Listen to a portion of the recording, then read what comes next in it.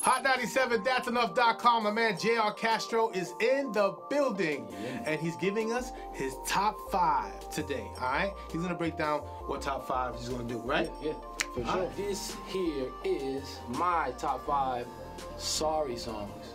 Now, top 5, these songs are in particular just, you know, songs that I may have dedicated to certain girls throughout my life, you know, and it's just a way of me saying sorry when I can't find the words to say sorry. So the number 5 song is going to be, before I name it, this song was, I remember at one point, I think I was in high school, and we were in school, and I had 2 girls liking me at one time.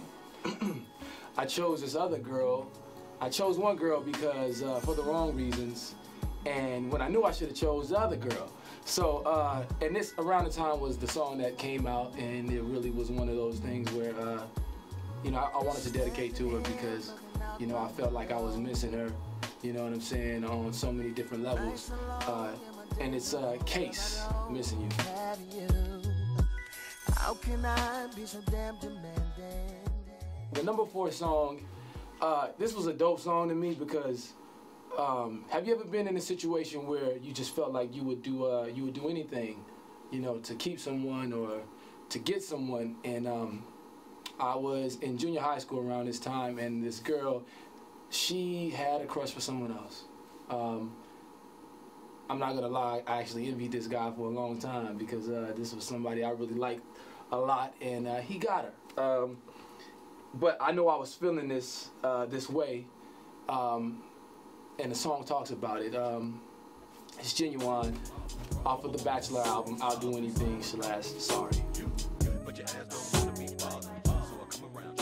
Okay, my number 3 song, now this is a really special song to me too because at this point I had been in a relationship for a long time. I was young. It was actually my first relationship, one of my longest relationships. And it got to the point where we were together for so long that you know, I had never been in another relationship. So, you know, I wanted to see if the grass was greener on the other side, you know, which may have been a bad, you know, decision then, but it allowed me to learn a lot. And I remember this song coming out, and I dedicated this song to her. It's Donnell Jones, Where I Want to Be. I just left my baby girl a message. Now, my number 2 song is by a group. One of the dopest groups to me to ever do it. This song is definitely one of the songs, again, that speaks in volumes to me personally. I was in another situation with a girl that, you know, she may not have felt secure, you know, because of my own issues that I've had, you know, with past girls and stuff like that. And she was really good to me. She was great to me, and I just wanted to reassure her that, you know, everything that she's done for me and the way she treated me was valued, and I wanted to just let her know how special she was, and that, you know, even though it didn't work out, I really did feel like, you know, it was going to be a forever thing, you know. So the number 2 song is Jagged Edge, Promise.